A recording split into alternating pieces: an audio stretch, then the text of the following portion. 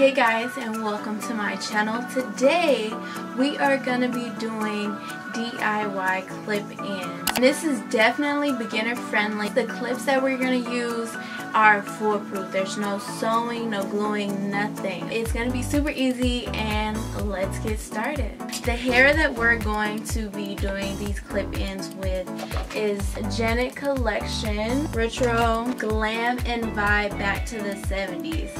And I got this in the style for a coily kinky in the color 27. It says that it's 100% virgin human hair, and each box comes with 2 bundles like this.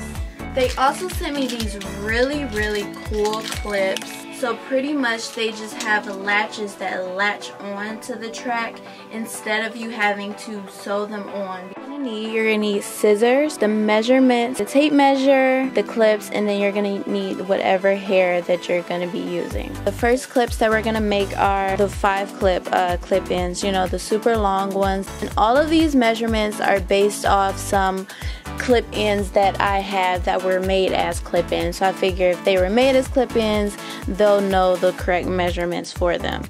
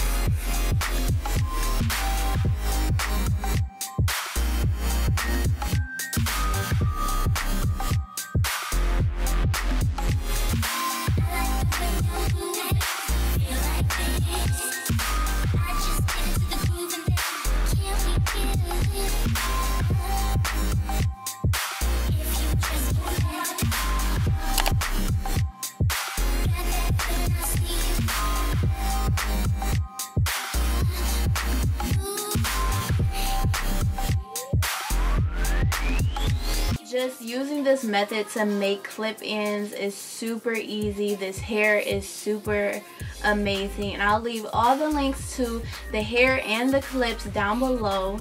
And thanks for watching. Until next time guys, remember to be you, love you, and always stay true to you.